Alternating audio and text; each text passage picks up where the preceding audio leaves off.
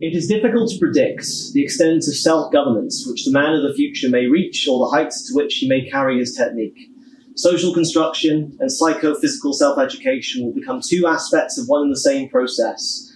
All the arts, literature, drama, painting, music, and architecture will lend this process beautiful form. More correctly, the shell in which the cultural construction, self-education, and communist man will be enclosed will develop all the vital elements of contemporary art to the highest points. Man will become immeasurably stronger, wiser, and subtler. His body become more harmonized, his movement more rhythmic, his voice more musical. The forms of life will become dynamically dramatic, and the average human will rise to the heights of an Aristotle, a Gautier, or a Marx. And above this ridge, new peaks will rise. Trotsky wrote that in the 20s, and I wanted to open with that quote because I want to end this event on a note of profound optimism. In part because I'm sure I'm going to upset some people. Everyone has an opinion about art. You can't help but have an opinion about art. And I'm going to talk about what, in my view, should be the Marxist approach to the question of art and culture. But what I want us to bear in mind is that we're thinking about the levels to which human culture can be raised. We're thinking about unleashing the potential of humanity. Now, how do Marxists understand art and culture? The history of humanity and class struggle is driven by the pursuits of the necessities of life. And art isn't a necessity in the same way that food, water, and shelter are all necessities. We don't need to look at paintings to not die, or starve to death, or freeze to death, strictly speaking. And we certainly can't make art, really, until some of the basics of life are provided for. But humans have been creating art for basically as long as we've existed as a species. So I would say that art is a necessity in the sense that we are driven inexorably to create it, and really no life worth living could do without it. Marx writes that the life of the working class begins when the working day ends. What does a worker actually care about? The miserable 8 hours he spends being exploited, or the film he watches after work, or the book he reads, or the film that he goes to the cinema to watch, or the play that he goes to watch. This is real life. And culture, separate from art, is all that's been created, assimilated, and achieved by man throughout the course of history. All the tools, buildings, machines, all the objective means and results of production. But culture also consists of ideas, skills, science, customs, and art. And we assimilate and build upon the culture of past generations, developing and redeveloping it and passing it on to the next generation. And only humans can really do this, or at least to this level of complexity. No other animals can. And while we now have advanced AI tools that try to imitate human creativity, they're pretty limited, to say the least. They can't really produce original ideas. My wife loves playing around with one of these programs called Stable Diffusion, and it obviously reflects the bias of the images fed to it. So it's really good at drawing pretty anime girls, but it can't really do much else reliably. And it's much more effective if you add each prompt within the style of Dali, Picasso, what have you. And I really think this goes to demonstrate, in a microcosmic sense, that in art, as in everything else, human labor, physical or mental, is the only thing that can create new values. And that's true of art as well. So what is art then? Trotsky describes science as a way of understanding the world as a system of laws, and art as a grouping of feelings. And you'll know what I mean if you've ever admired a beautiful painting or been moved by a piece of music. The work of art is stirring emotions in you. And this is the basic function of art, which has taken many forms and served many ends over the course of history. And I do believe there's such a thing as progress and development in art, and I think there are two sides to it. On the one hand, there's the more or less objective question of technique, which is related to science, technology, refinement of methods. Just to offer one example, Pythagoras used monochords, a single-stringed instrument, little more than a wire between two pins, to study musical intervals, differences in pitch, in relation to the ratios of vibrating strings at different lengths. And much later, you have a development upon this idea with the polyphonic keyboard, which was perfected in the Renaissance. It's the same mathematical principle that different string lengths produce different intervals when twanged, returning at a higher level with better instruments like the piano that could achieve greater compositional complexity than the monochord. But there's another subjective side to artistic development, and that's the increasing maturity of ideas. If you were to give a Neolithic man Mozart's piano, he wouldn't have written The Marriage of Figaro. Given 100 years, he wouldn't have written The Marriage of Figaro. The idea would not occur to him. The kind of culture and society capable of producing a piece of art like this just exists on a totally different level. And the subjective side of artistic development is really just as important as the development of technique. And both, of course, are dialectically interrelated, and I'll demonstrate later in the lead-off. I would say, as part of culture, in general, art advances based on the progressive development of the productive forces, while in general, it enters crisis and stagnation when the mode of production reaches an impasse. But it'd be very mechanical for us to stop there. The question is far from straightforward. As Marx explains, I quote, "As regards art, it is well known that some of its peaks by no means correspond to the general development of society, nor do they therefore to the material substructure. And sometimes decline and collapse in society can actually inspire important developments in art. To see this in action, take, for example, the Hell panel from Hieronymus Bosch's remarkable triptych painting, The Garden of Earthly Delights, painted between 1490 and 1510 during a period of decline and crisis of feudalism. And this nightmarish image of damnation shows a world ripped apart by madness, with people consumed by abstract figures that defy all sense of logic. And this was an unconscious expression of a mood in society, as a mode of production was coming to an end, becoming irrational. And this irrationality found its way unconsciously to Bosch's paintbrush. The development of surrealism as well, in the period of organic capitalist crisis in the 1930s, also produced very fine work, which similarly expressed the nightmare of capitalism in a state of senile decay with literally nightmarish dreamlike imagery. Trotsky actually wrote a very good manifesto for revolutionary art with the surrealist artist André Breton. So there can be peaks during periods of decline. But today, I think we are living through a general crisis of bourgeois culture. I just come out of a talk, a very good talk, about how bourgeois science and philosophy have become infected with all sorts of mystical, pessimistic, and inward-looking ideas. And in art, I think there's been a dearth of new ideas as the capitalists squeezed tried and tested formulas for greater profits. Now, worthy art continues to be made. I'm not going to be accused of phobieism here. I'm not saying that there's no such thing as good art under a capitalist crisis. Good art will always be made in the same way that there will always be advances in science while the general nature of bourgeois philosophy decays. But I would say because bourgeois culture is rife with cynicism and charlatanry, that reflects itself in art. And artists and workers in creative industries are also increasingly exploited and at the mercy of the market. And I would say there is nothing more annihilating to the creative human spirit than living under a system rotten ripe for overthrow. So the development of art is a measure of the development of civilization. Not a direct one, an indirect one.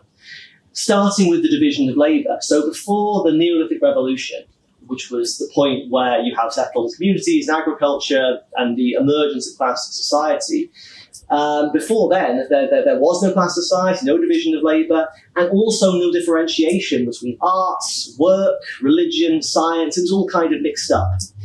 And cave art from this period actually depicts very few human figures, very few people. It mostly consists of highly detailed illustrations of animals. And the anthropologist Gordon Childe speculated that these paintings were a form of art magic, believed to give hunters mystical control over their quarry. So this art was purposeful.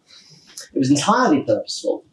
It's only with the rise of slave society, which freed an elite class to think and plan culture on a higher level, that art begins to take on more of a life of its own.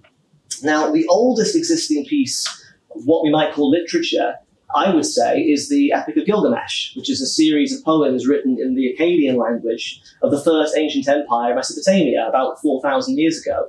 And it's not a strictly religious or historical text. It's a tragedy about a mythical, semi-mythical Sumerian hero, a divine king of Uruk. And after losing his best friend to an illness, he goes on a series of quests where he tries and fails many times to become immortal. Only the elite of Mesopotamian society at that time would have read this story. And it contains a clear moral message. No matter how great you are, you will die one day. And that's still quite an important and common message in art. And this unresolved, somber story was highly influential on the tragic heroes of ancient Greek mythology, or at least the ancient Greeks came to similar conclusions in their art. And these developments represent, I would say coherently, the emergence of human beings through art for the first time. And it was also concurrent with a push towards realism in all art forms. If you look at Greek and Roman sculpture, it literally looks like real people are fighting to emerge from the marble. After the collapse, though, of the Western Roman Empire, in Europe at least, important techniques in architecture, textiles, stonemasonry, and so on were simply lost, along with literally complex writing systems in huge swathes of the continent. So you go from Virgil to illiteracy in an entire swathe of the continent in just a few centuries. It was different elsewhere, particularly in Byzantium, the Middle East, and Asia. Arts like poetry, architecture, painting, and so on continue to develop. But I have to admit, I'm not an expert in these traditions. Perhaps that can come out of the discussion later. But the so-called migration era, it's a euphemism really. Dark Ages is a more appropriate term, in my view. And the Middle Ages plunged Western Europe into a millennium of barbarism, in which the church built up a spiritual dictatorship over culture, denying independent thoughts. And you see this reflected in art. I'll go out on a limb here. I don't think that medieval drawings are just different from Roman frescoes. I think they're worse. If you compare the lively, vibrant, and technically accurate Roman frescoes with medieval drawings, all the people have the same face, the same dopey, upcast eyes. There's no internal content, but dull deference towards their god and their king. Their humanity has been stripped away. But even under these conditions, a handful of exceptional artists managed to fight back, vent their frustration, and produce really excellent art. Geoffrey Chaucer, for example, the father of English literature, came from a bourgeois background. He was the son of a wine merchant, whose name actually comes from the French word for stocking maker. He despised corruption in the church. And because his family had the ear of the king, because he used to provide them with his wines, he was indulged a lot more than most in making his feelings known. So has anyone here read the Canterbury Tales? Couple. Ah, awful. You should all read it. In the Summoner's Prologue, he talks of a friar who goes to hell. And the friar, finding himself alone, assumes that's because friars are all such good Christians that all the rest must be in heaven. But then, I quote, "Just as the bees come swarming from a hive, out of the devil's arsehole there did drive, full 20,000 friars in a rout, and through all hell they swarmed and ran about," which fairly succinctly describes Chaucer's feelings about the stifling nature of the religious establishment. And it's no accident that Chaucer was an early representative of the bourgeois class, who would eventually overthrow feudalism and transform culture in their image. The Gothic style, I think, is a sort of missing link, in which the bourgeois were turning their backs on the squalor and ignorance of feudalism back to the wonders of antiquity, which had actually been preserved by the Muslim world, for inspiration. And Trotsky explains that the great bourgeois cultural revolution, which we call the Renaissance, only began when the new social class, already culturally satiated, felt itself strong enough to come out from under the yoke of the Gothic arch and to use the technique of the past for its own artistic aims. And the Renaissance is a good demonstration of what I mentioned earlier, this dialectical relationship between the technical, the objective if you like, and the more subjective developments in art. Take, for instance, the invention of the printing press. Mechanized printing reflected the development of capitalism, which is increasingly striving for mechanical production, pushing aside arduous, inefficient, handmade methods. And the bourgeoisie at this time were also feverishly seeking out ideas to devour, which fed a demand for a faster method of reproducing literature than time-consuming hand copying. Books during the Middle Ages were very expensive. They were handwritten, and the church and the aristocracy had an effective monopoly on written material, which meant that the majority of what was written down was religious texts, historical documents, bookkeeping, all inscribed painstakingly by hand, mostly in monasteries. But with the printing press, the rising middle class was better equipped to read, to write, disseminate secular literature, poetry, plays, reflections on human matters like love, death, suffering, injustice. And it's here that the individual begins to emerge in art. Not the individual as an emblem of an archetype, an embodiment of this or that vice or virtue, not a religious figure, but as rounded, real people with dreams, hopes, aspirations, with complexity. If you compare, say, the epics of Homer with the tragedies of William Shakespeare, I think you can see some of the logic of progress that I've been talking about. In the Iliad and the Odyssey, which I love, by the way, tragically flawed men are driven to ruin by the whims of the gods. But in my favourite Shakespearean tragedy, Romeo and Juliet, two young lovers are driven to mutual suicide because of a senseless vendetta between noble families. And it's a complex and many-sided story. It's about love, it's about family, about revenge, it's about fate. But the gods don't come into it, really. They're referenced here and there, but the whole story would work without them. This is a purely human story. Now, after the Reformation, the bourgeois, with their burgeoning capitalist system and their personal relationship to God through Protestantism, they were striving to be more than mere subjects. They wanted to go their own way to enrich themselves, both figuratively and literally. And this prepared a major breakthrough in art, a leap forward that lasted hundreds of years. Most artists, up until around the 14th to 16th century, are actually unknown to us as individuals. They were basically just servants called upon by wealthy people to produce stuff for them or the church. But around this time, during the Renaissance, individual great artists begin to appear to us, and their subject matter starts to change, becomes much more in touch with everyday life. So in the aftermath of the Dutch Revolution, a bloody affair in which the Netherlands broke away from Spain, comes my favourite painter, and I think, in my humble opinion, the greatest portraitist in history, Rembrandt. And he painted nobles, common folk, brothel goers, and a huge volume of painstakingly honest self-portraits, showing the artist from youth to old age, in sickness, in health, joy and sorrow, capturing the whole gamut of human experience. And I defy the most stony-hearted among you not to be touched by the paintings of his wife while she was dying from tuberculosis. He felt compelled to capture this genuine experience. This is a bourgeois artist reflecting the world as he really saw it, not as the church or lord told him it should be. Concerned with life in this world, not just in the next one. Now, the French Revolution of 1789 and its aftermath were a major inspiration to bourgeois artists, although I have to say mostly outside of France, at least initially. The Romantic poets in Britain were heavily influenced by the French Revolution, both politically and as a source of artistic inspiration. The British Romantic poet William Wordsworth was actually a first-hand witness to the French Revolution, and he provides a particularly vivid portrayal of the Revolution in his semi-autobiographical Prelude. I think this is actually one of the best depictions of a revolution in terms of capturing the essence of it and how it feels. He says, "'Twas in truth an hour of universal ferment. Mildest men were agitated, and commotions, strife of passion and opinion filled the walls of peaceful homes with unique sounds. The soil of common life was, at that time, too hot to tread upon."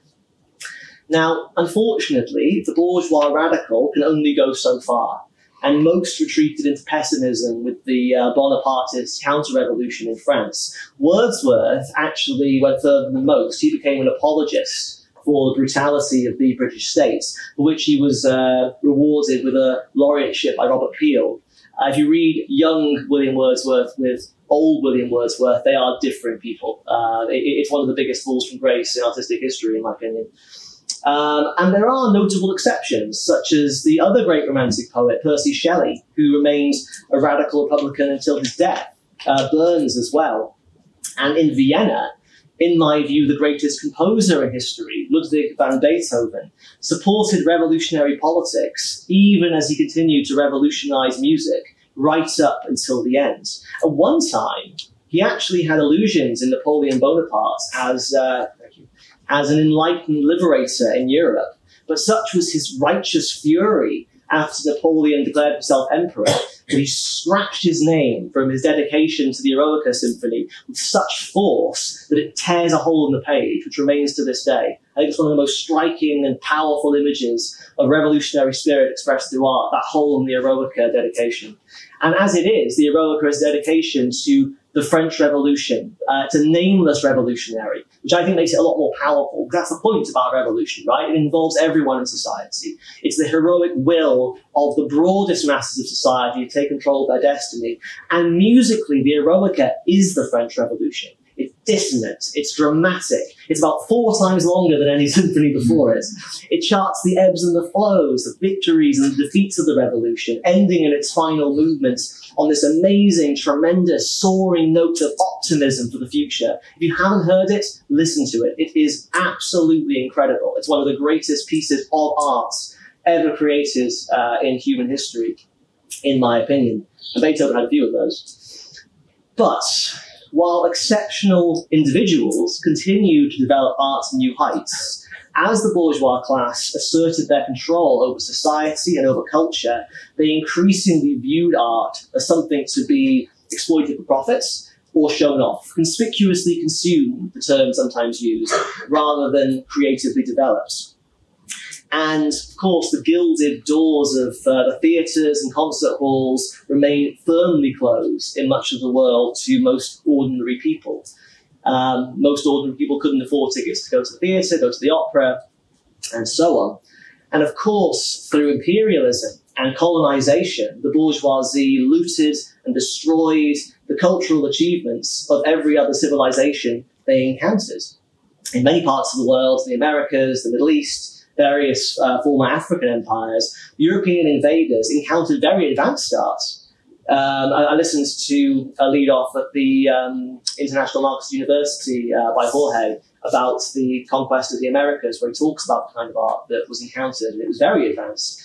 And the European invaders stole this art. They used it to decorate their galleries and museums, much of which remains in galleries and museums to this day. I went to the Natural History Museum a couple of months ago, and I went to the place where they display all the gemstones, and at the back there's a bunch of carved gemstones.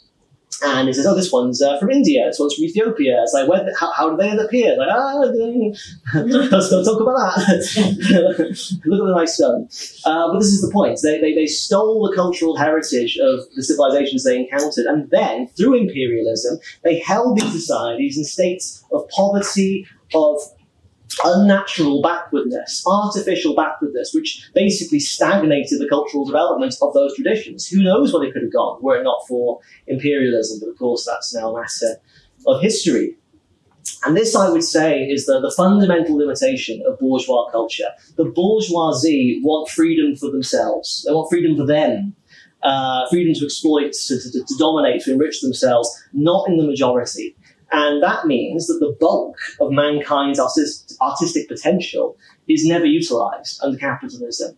There's the quote from Trotsky about how many swineherds are sitting on thrones and how many geniuses died herding swine. I mean, how many Beethovens, how many Mozarts, how many Shakespeares died in obscurity after working in factories or tilling fields? We'll never know. We'll never know their names. We'll never be able to experience the genius they could have brought to human culture. And that's the tragedy of capitalism, really. That's the tragedy of the endpoints or the impasse of the developments of bourgeois culture. So I would say we live in a contradictory situation today. Capitalism has developed culture to a tremendous degree. And yet, in my eyes at least, art appears not only stagnant, but that stagnation, I think, is accelerating.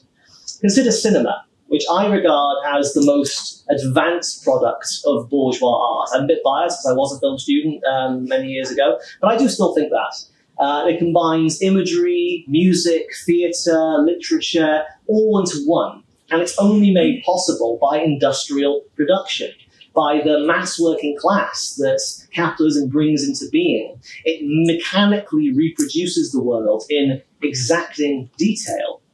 But what are we doing with this incredible creation? rehashing old ideas for the most part. If you look, and I know it's not a perfect measure, but bear with me. If you look at the highest grossing films per year of the last 10 years, so at least showing where the bulk of capital in cultural development is invested, 5 of them are superhero movies, 9 of them are based on existing properties, and 8 of them are owned by a single company. Anyone guess which one? Disney. Disney, there you go. House of the Mouse. I'm going to be honest here.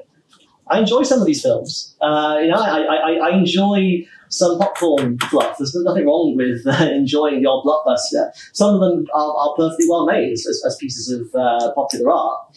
But undeniably, I would say this represents a decline in the general scope of creativity. And it coincides with a monopolization of the industry and a narrowing of the horizons, even of the mainstream.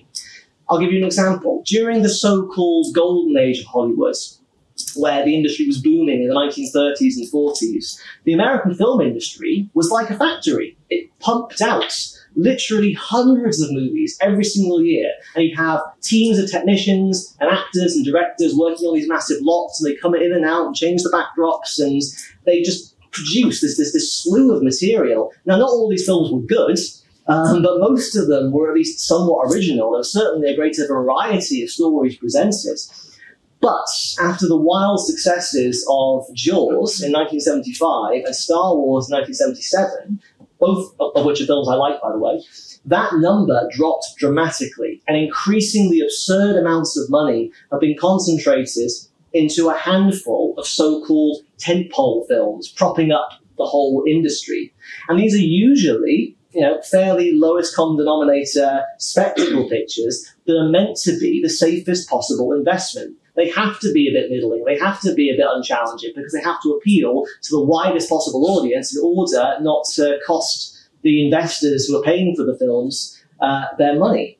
And today, it's reached such absurd degrees that big movies can be considered a flop if they make less than $1 billion at box office, because investors speculate on this kind of performance. And astronomical marketing budgets to guarantee that performance often exceed the budget of making the film itself. We end up in a situation where huge amounts of capital are invested in essentially the same film 3 or 4 times a year. And sometimes it goes catastrophically wrong, and it results in a knock-on effect which harms the rest of the industry. The Tom Hooper adaptation of Cats, for example, that terrifying phantasmagoria of Judi Dench as a furry. It was such a catastrophe that it had a perceptible knock-on effect on Hollywood's risk-taking, creatively, artistically, and financially, for the subsequent 2 years. Films that should have been made were not made. Projects were cancelled. Jobs were lost because of this terrifying, awful film. But Hollywood's gross profits have reached huge levels in the last period.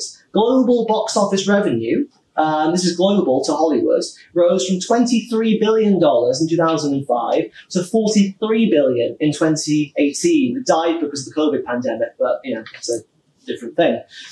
Now, lots of interesting films still continue to be made, mostly on the margins. But even those films are under threat because a shrinking pool of investors are putting more eggs in fewer baskets, if you like, investing more and more in fewer, more reliable projects. And the state bodies that used to subsidize the production of smaller films are easy targets for austerity. The British Film Institute has seen a 10% real-term budget cut this year, and that follows annual real-term budget cuts going back 20 years. And as I was writing this lead-off, the Edinburgh International Film Festival, which is a really important vehicle for independent and crossover projects, collapsed because of, I quote, a perfect storm of reduced audiences due to the pandemic, rising energy bills, and the cost of living crisis, which caused the charity behind it to fold. So the crisis of capitalism literally and materially destroys the basis by which even the more interesting film projects are created. And we see the same problem of narrowing horizons and rising private profits in all fields of art. Take music, for example. Now, the invention of radio, recording technologies, mass-produced instruments, and so on should have been a big impetus to people making and sharing music. And to a large extent, that was the case. And in the post-war period in Britain, during the period of capitalist upswing, this was supported by massive investments in state-funded art colleges, technical schools, and university courses, from which the likes of John Lennon, Ray Davies, Keith Richards, Jeff Beck, Brian Ferry, David Bowie, all benefited. I think that's a good thing. It depends on whether you like those artists, I suppose. I remember a couple of years ago, I think it was 2016, and there was this superstitious rumor going throughout the press that it was cursed because all these great artists were dying. No, they all came out at the same period. The reason they all seem to be dying at once is because they were all in their 60s and 70s, took loads of drugs in the 1960s. They came out of the period where, during upswing, the capitalists were investing in culture and the arts to a certain extent. And today, things have started to turn radically into their opposites.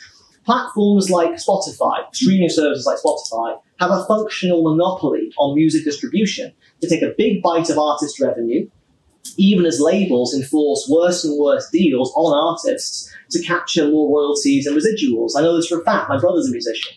And it used to be the case that your cuts to the record label would come mostly out of your sales, and you keep money from merch and from touring. These days, you have to sign what's called a 360-degree deal. What do you think that means? It means the label gets a bit of everything. And it has to, because the labels are struggling, because of digital distribution. So you have the situation where, contradictorily, it's easier for everyone to share their music, but harder to make a living off of it. And you have some of the biggest artists in the world, the ones who are successful, I think, creatively impacted by the problem this contradiction causes. Do you have any Canadians in the room? That's good. Because I was listening to the last couple of big Drake projects, and you have these, I'm sorry, Champagne Poppy, but you are the embodiment of the crisis of culture under art, under capitalism.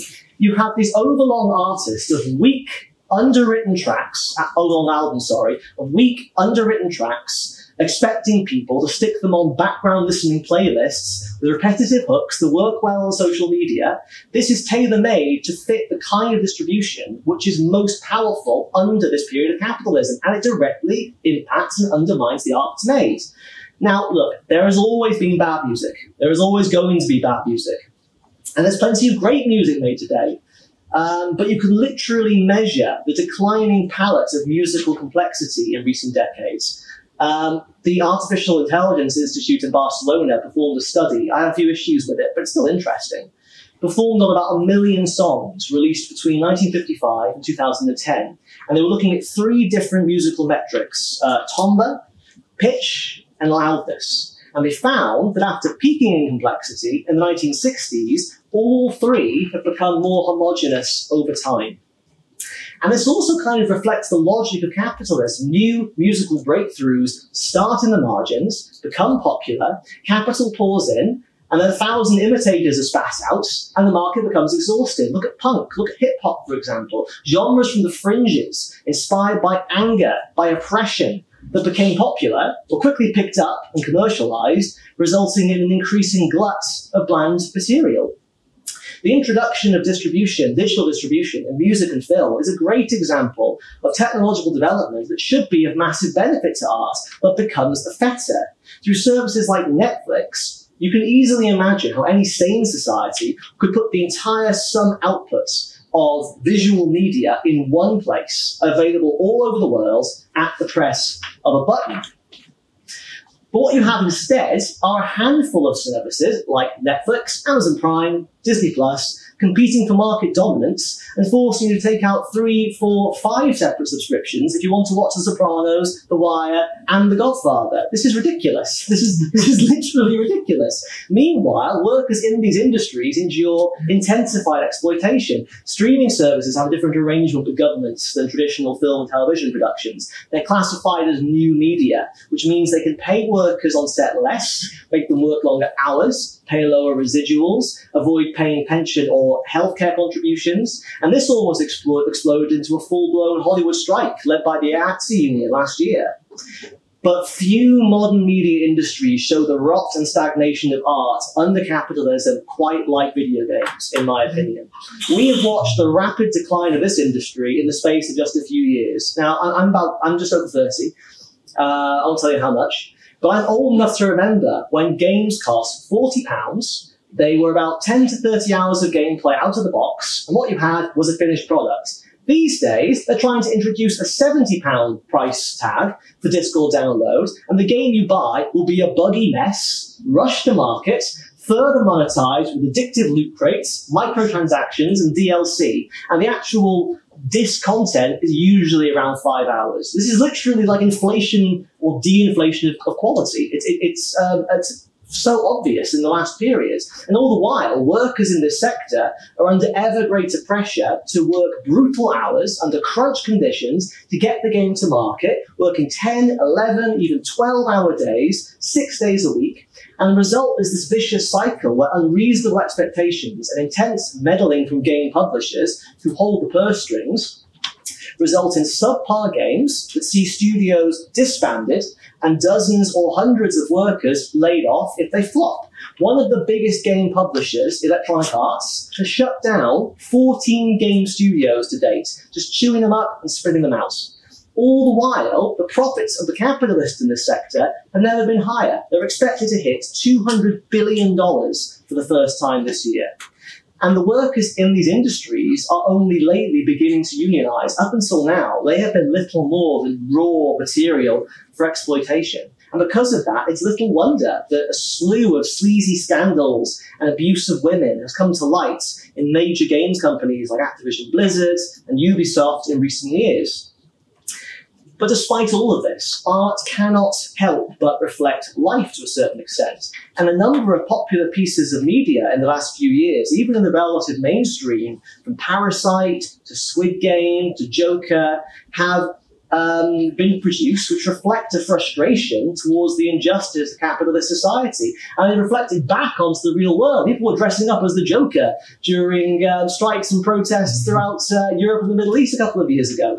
The Lebanese protesters, I think, were dressing up as the Joker. Squid Game, the costumes from Squid Game were used by striking South Korean workers recently. So this anger is finding its way to the surface through art to a certain extent, even now. But while art and artists can articulate anger with capitalism, they cannot overthrow it. In fact, they are its prisoners. And returning to games for a second, in a recent telling example, again, while I was writing this, the main developers of a really good video game called Disco Elysium, low budget, inspired by Marxist ideas, sleeper hits, whose makers describe themselves as communists, who, when they were accepting their Game of the Year award, dedicated the game to Marx and Engels, were just a week ago, I think, or 2 weeks ago, booted out of the company that they founded by the investors they brought on in order to get that game to a bigger market. And it was such a disaster that the country that company was founded in, Estonia, was sent into a minor economic crisis as a consequence. Well, not as a direct consequence, but it fed into an economic crisis in that country. So I think this is a really microcosmic, but nevertheless telling example. This is people inspired by Marxist ideas who are really trying to articulate something against capitalism, but the art they create is constrained by the system. And ultimately, it's only the working class that can free art and artists from their chains. So I do believe there is such a thing as progress in art, and I believe there is such a thing as good art. There is a subjective component. I mean, I'm sure we can have debates about taste. I'm not going to deny that, and I think that's important. I'm sure there's art that I like that you won't, and vice versa, and that's fine. But I do think there is such a thing as art that is superior. And why can I say this? Well, I think it's based on this metric. Does it tell the truth? Does it say something meaningful and genuine about the world? For art to be true, it must be allowed to follow its own logic. And that's the reason so many films and TV shows and games are ruined by investor and publisher and studio interference. Creation by committee and trying to make art fit consumer trends can never be truthful. Equally, I don't really think that propaganda, which is different from political art, can ever be truly great art. It can be good, but I don't think it's ever able to freely express a point of view because it serves a specific purpose. It's tied to a political need. The Bolsheviks understood this. They understood the difference between propaganda and political art, and art in general. And in its healthy period, the Russian Revolution imposed very little control over artistic expression. But But don't take my word for it. I have a quote here by an Oxford historian of Russian literature, Max Hayward, who's a reactionary, a conservative, not a fan of the Bolsheviks. And he says the following: "The revolutionary censorship's main function was to prevent the publication of overtly counter-revolutionary works. It did not interfere with basic literary freedom in matters of form and content." And this was reversed by the Stalinist counter-revolution, because the Stalinists fear everything that they cannot control, which includes creative and free expression. The official style of the USSR, adopted I think in 1937, I want to say, socialist realism, was neither socialist nor realist. It presented a vapid, idealized representation of Soviet society in which the working class was denied any independent voice over its creation. But the market under capitalism has become a far greater obstacle, I would say, to creative expression and development than even the monstrous Stalinist bureaucracy. Because there was good art made, actually, during the Stalinist period, especially in the Eastern Bloc, but maybe, again, in the discussion.